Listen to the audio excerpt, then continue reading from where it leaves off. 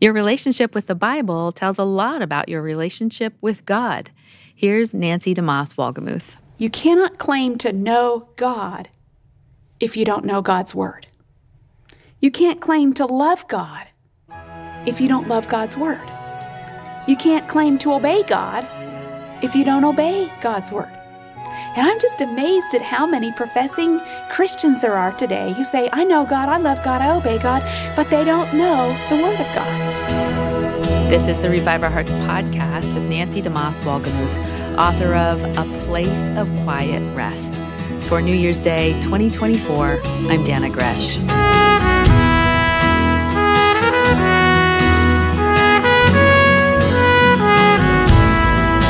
Happy New Year. Well, there's nothing magical about turning the calendar and starting a new year, but it is good to reevaluate and prioritize what matters most and to create new habits. We're about to dive into a series that talks about what I think is one of the most important things you can do this year. Let me ask you, what do you do with junk mail? You probably throw most of it away unopened. But when you get a letter from someone you love, you can't wait to tear it open and read it, right? Do you treat the Bible more like junk mail or more like a love letter? Here's Nancy in a series called Getting into the Word and Getting the Word into You. Well, I love this time of the year because it's new. And we get a fresh start and we set goals and we put the old year behind us, and we're now looking into this new year with the promise of God's presence and the desire to grow in our walk with Him. I don't know about you, but when I start out the new year, I just have this fresh sense of I want to grow, I want to know the Lord better, I want to move into this year with a sense of purpose and direction, and I want to come to the end of this year and be able to look back and say, I love Jesus more than I did a year ago, I know Him better than I did a year ago. I'm more like Jesus than I was a year ago. And by the time we get to, May and June and July, I've kind of forgotten all those great desires, it seems. So this is a great time of year to be reflecting on the year ahead and how we can become more of the people God wants us to be. And I want to share with you in this series something that I believe is the single greatest factor. Now, there are many. But if I had to narrow it to just one factor that would make the greatest difference in this year for you, a greater difference than anything else you could do, it would be what we're going to talk about in this series. If you'll do this one thing over the year ahead, you will look back a year from now and you will say, I'm not the same person I was back in January. And that's what I want to be true of me. I think that's what you want to be true of you as well. I've often said that if I could give only one message to women, it would be this message. And here's what it is. We want to talk about how to cultivate an intimate love relationship with God through a personal, daily, devotional life. Time in God's Word, time in God's presence, listening to Him, responding to Him, getting to know Him through His Word, the daily devotional life.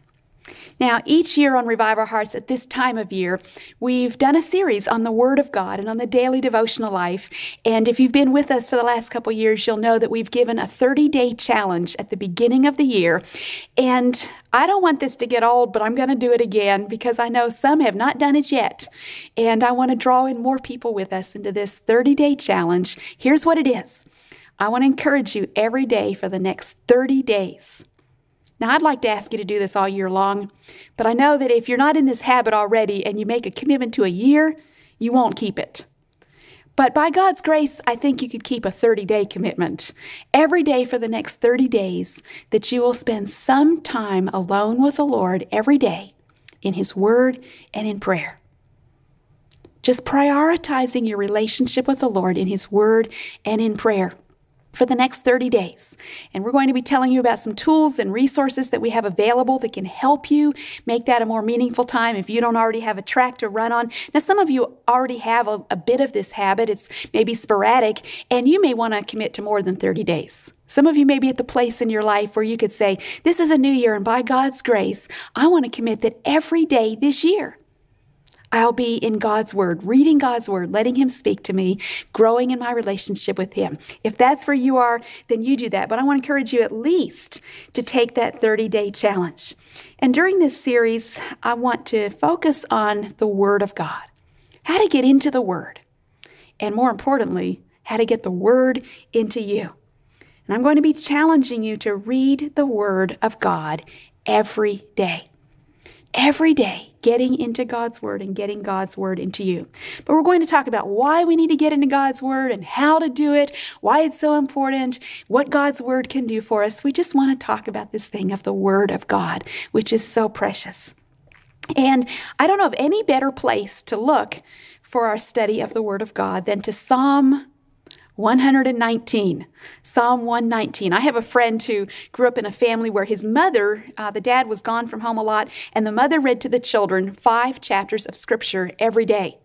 He said every day before they could do anything else, they had to listen to 5 chapters of the Word. And this man said that when his mom came to Psalm 119, he thought eternity had come.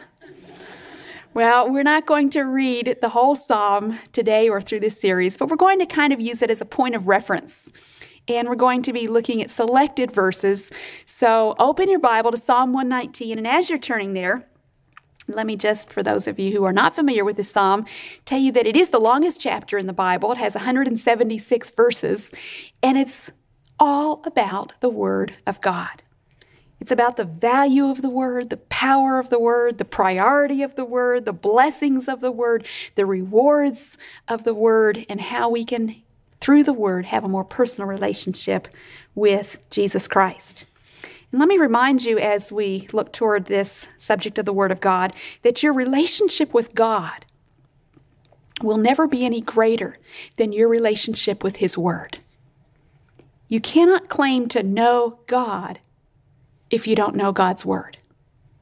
You can't claim to love God if you don't love God's Word. You can't claim to obey God if you don't obey God's Word. And I'm just amazed at how many professing Christians there are today who say, I know God, I love God, I obey God, but they don't know the Word of God. They don't love the Word of God. They don't have an appetite for it. They don't have a hunger for it. They don't obey the Word of God, but they claim to know and love and obey God. It's just not possible.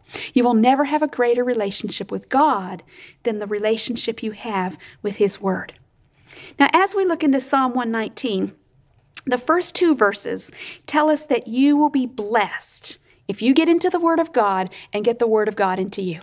And I think these first 2 verses are kind of the theme, the title, the main idea, the key to Psalm 119. Psalm 119, verses 1 and 2. Blessed are those whose way is blameless, who walk in the law of the Lord. Blessed are those who keep His testimonies, who seek Him with their whole heart. This is a psalm of blessing. Now, people tend to think of the Word of God, the Bible, as sometimes a dry book or a difficult book, or they'd rather read a novel or a paperback or a bestseller or something that they found in their Christian bookstore. But God's Word says if you want to be blessed, get into God's Word and get God's Word into you. You see, we want to do our own thing and run our own lives and make our own choices, and then expect God to bless us and whine when He doesn't. But God's Word says you want to be blessed? Get into my Word and get my Word into you. You cannot be blessed apart from walking in the Word of God.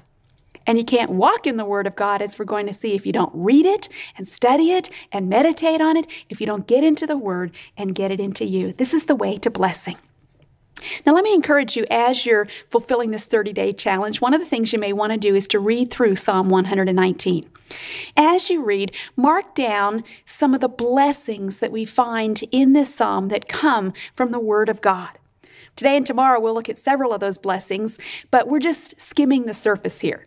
I want you to look into the Word for yourself and find, as you read, what are the blessings that come from the Word of God. The first blessing that I see is in verses 9 and 11 in Psalm 119. The Word of God gives us protection from sin. Purity comes from the Word of God, and purity is a blessing. Protection from sin is a blessing. Verse 9 tells us, how can a young man keep his way pure? By guarding it according to your word. And let me say, by the way, that this verse isn't just for men, and it's not just for young men. But let me say a special word to those of you who are young women, young people. I have such a great sense, much more than I ever did when I was a younger woman, of the blessing that it is to get the Word of God into my life. I am reaping now in my life some incredible blessings that are the result of being in the Word of God and getting the Word of God into me. And do not think, if you're a young person, oh, I can get into God's Word when I'm older. Get into it now. You want to be kept from sin? You want to be protected from some sins that your parents and your grandparents and other adults and older people that you know are in bondage to, and things they're struggling with? You want to live a life that's pure from sin, that's blessed? Get into the Word, and don't wait till you're old. Don't wait till you think you have more time. Don't wait till you say, I get out of school, I get out of college, and I'll have a lot more time. Yeah, that's what I thought too. Yeah, wait till you get married. Wait till you have children. You're not going to have any more time than you have now when you're young. Well, we all have the same amount of time. But I would encourage you to take the time while you're young to get into the habit of reading God's Word, making it a part of your life. It will protect you. It will keep you from sinning. I have stored up your word in my heart, verse 11 says, that I might not sin against you. God's Word will keep you from sinning. And once you have sinned, God's Word will cleanse you from sin. Jesus said, now you are clean through the word which I have spoken unto you. So as I read the Word of God, I often pray and I say, Lord, would you wash me with the water of your word? Cleanse me with your word. And he does. That's a blessing that we get from the Word of God.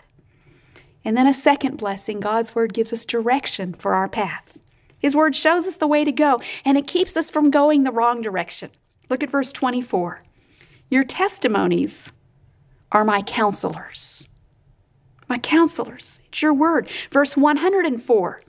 Through your precepts I get understanding. Therefore I hate every false way. Your word gives me understanding. Verse 105. Your word is a lamp to my feet and a light to my path. Verse 130. The unfolding of your words gives light.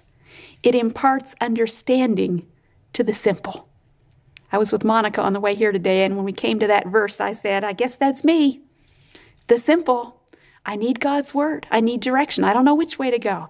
I don't have the wisdom I need to face the decisions I have to make and the circumstances that are in my life, and you don't have the wisdom either. We're simple. We need understanding. We need light. And where do we get it? From the Word of God. It will protect you from sin. It will make you pure.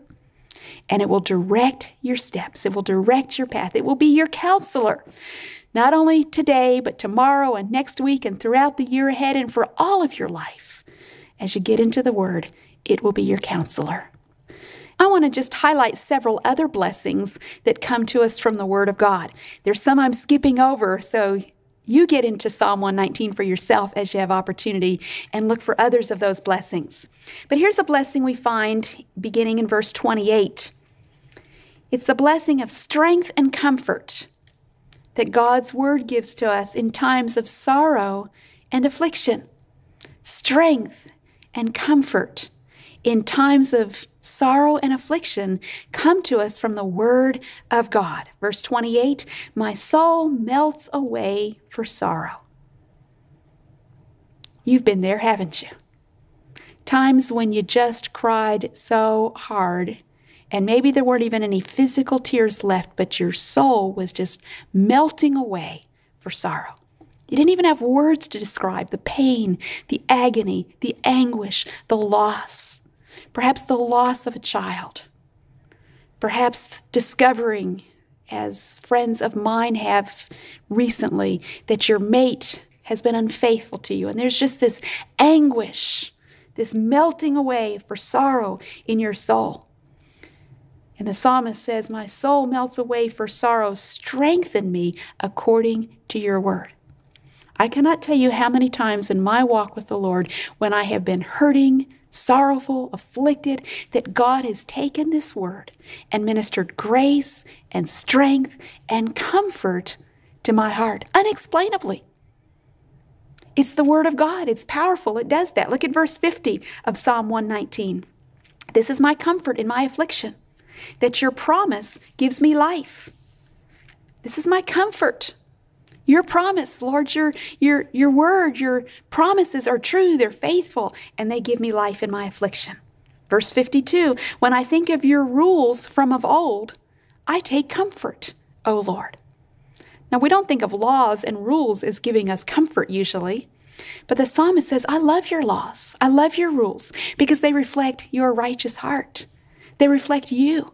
And so, Lord, when I get to know your rules and your laws, I'm getting to know you, and through them I find comfort through knowing you. Verse 92, if your law had not been my delight, I would have perished in my affliction. Lord, I wouldn't have made it. And you can think back perhaps to times in your life when if you hadn't had the Word of God, maybe you didn't even have the strength to read it for yourself, but someone came to your side and read it to you. Lord, if I hadn't had your Word, if I hadn't delighted in your Word in that time of affliction, I would not have made it. I would not have survived. Your Word gives me strength and comfort in times of sorrow and affliction. And by the way, not only does it give it to us, but when we have friends who are in times of sorrow and affliction, one of the greatest things we can do to minister strength and comfort to them is just to read the Word. Read it out loud. Read it to them. Read it for them. Pray it over them. As you have someone who's hurting, God has used the Word as a balm, as a comfort, as a medicine to heal and to restore and to give strength and comfort to my wounded soul so many times. Here's another blessing we find in verse 98. It says, your commandment makes me wiser than my enemies, for it is ever with me. God's Word gives us wisdom to know how to deal with our enemies. Now, they shouldn't be our enemies because we hate them. But there are people who are the enemies of God and therefore make themselves our enemies. And how do we deal with those people? With people who are irrational, people who are angry, people who are hostile, people who are rebellious, people who are set against God? You have somebody like that in your pathway? Somebody in your life? You may be married to someone like that. You may have a son or daughter like that. You may have a parent like that. And you find yourself, as many women do who write to us here at Revive Our Hearts, in impossible situations. In your marriage, in your children, dealing with wicked, perverse people. And I'll read some of those letters and those emails from women who describe their circumstance, something that's taking place in their home, with their mate, with a friend, with a loved one, a parent, or whatever. And they describe their circumstances, and I think, I have no clue how to help you in that circumstance. I can't imagine what I would do if I were in that circumstance. So what do? Give up? No way. You point them to the Word of God. The psalmist says, I have wisdom that is greater than my enemies because your commandments are ever with me. Lord, I look to you to show me what to do in this hopeless situation. Listen, women, if you're in one of those hopeless situations, one of those impossible situations, I'm not saying that getting into the Word will make that situation go away, but I'm saying it will show you how to be the woman God wants you to be in the midst of that situation. It will show you what to do when no counselor, no therapist, no pastor, no friend, nobody else on this world can show you what to do. God will show you what to do as you get into His Word. He will give you wisdom to know what to do. Here's another blessing, verse 114 of Psalm 119, verse 114. You are my hiding place and my shield. I hope in your word. Now, when would you need a hiding place and a shield? How about if you're in a battle? How about if you're in a struggle? And the Scripture gives us protection and safety, a refuge in the midst of the battle. Now, we know from Ephesians chapter 6 that we're all in a battle. And it's not a battle with flesh and blood. It's a battle with spiritual wickedness and powers of Satan. And he is active and alive and working on planet Earth. And we do battle with him. We can't see him, but we're in a battle against him. And we need a place to run. We need a place to hide. We need a place to be safe. We need someone to shield and protect us in that battle. Martin Luther said in that famous hymn, "Did we in our own strength confide, our striving would be losing." We can't trust in our own strength to get us through the battle. But we do have the Word of God that is a shield to us. You are my hiding place and you are my shield. I hope in your Word. To hope in the Word of God is to find God Himself to be your hiding place and to be your shield. That's a blessing that comes from getting into the Word and getting the Word into you. And then I love that verse. It shows us another blessing, verse 165. Great peace have those who love your law. Nothing can make them stumble. I thought of that verse yesterday when I was talking with a friend who has become involved in a dispute with another believer. And there's a conflict that they've not been able to resolve between them. And the person I was talking to was obviously agitated over this situation. He said he had dealt with it, but I could tell there still wasn't peace in his heart about it. And all I did at the moment was say, could I just pray for you in this situation? And I did. But the verse I was thinking of was Psalm 119, verse 165. Great peace have those who love your law, and nothing can make them stumble. What somebody else does to you cannot steal your peace or trip you up in life if you love God's law. Because if you love God's law, you love God. And as you love God, you will experience His love for you, and you will realize you have everything that you need. So God's law, God's word, keeps us from stumbling and gives us peace in every circumstance and situation of life. Last year, as we issued the 30-day challenge, we received some encouraging emails and letters from women who took that challenge and shared what a blessing it was to them to begin this habit of getting into the Word of God. Let me read to you one of the letters we received, and this woman expresses some of the specific blessings that she received as she got into God's Word. She said, "I've learned so much through this 30-day challenge. I believe I've only missed one day. The journey has been incredible. God has put a new longing for Him in my heart. I need Him so desperately. I asked Him if He would wake me every morning, which He has done faithfully." She says, when I started this study, and what she did in this study was to take one of our resources, a 30-day walk with God in the Psalms, and she used that as her track to run on for those 30 days. We'll tell you how you can get that resource too. But she said, when I started this study, I was at the end of my rope in my marriage. I'm so tired of being the invisible woman. My husband's a super father, an excellent provider, and a very focused man. What he has set his goals on, he goes after. But sometimes I feel like I am just his roommate.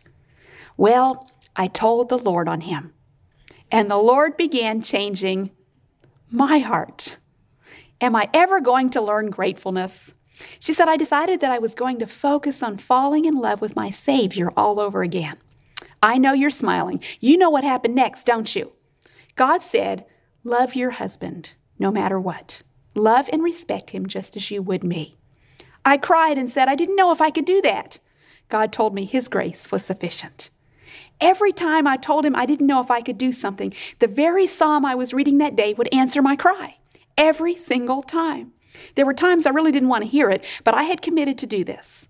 I would then see it through, only to find myself unable to contain the joy in my heart. There were some days when all I did was cry because I hurt so much. But even on those days, God heard my cry, and He comforted me.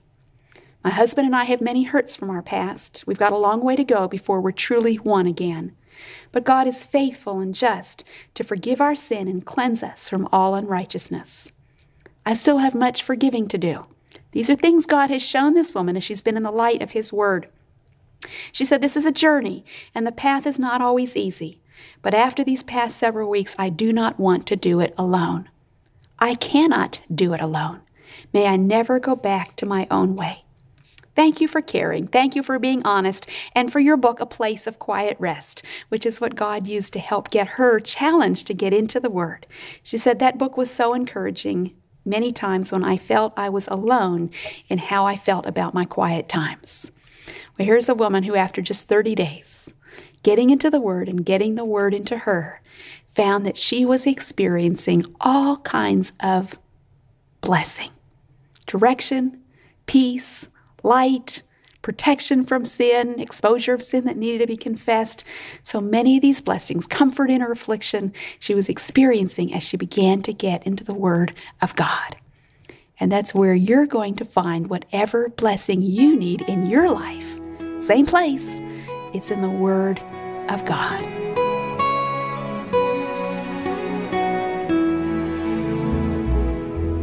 Nancy DeMoss Wolgemuth has been explaining where she finds true, solid direction for life. Well, you'll find it in the same place. Nancy will be right back. Now, as Nancy mentioned earlier, you're invited to take the 30-day Bible reading challenge. You'll find that link in the transcript of today's episode. But beyond that challenge, Revive Our Hearts has many resources to help you get into the Word, know the Word, and love the Word. Our team has put together a page of trusted tools and techniques called How to Study the Bible. Just look for that link also in the transcript of this episode. That's at reviveourhearts.com. Do you ever spend time reading out loud? Reading books to your children is valuable, but that's not what I'm talking about. Discover the joy of reading the Bible out loud tomorrow. But before we go, let's pray. Here's Nancy. Oh Lord, how I thank you for the incredible riches and blessings that we find in your Word. Because when we get into your Word, we come to you. To get to know your Word is to get to know you. And in your presence, we find peace and comfort and strength and wisdom and protection and all that we need. We find in your written Word and in Christ, the living Word. So Lord, give us, I pray, a fresh desire to seek you, to know you, to get into your Word, and to let it change our lives. I pray in Jesus' name. Amen.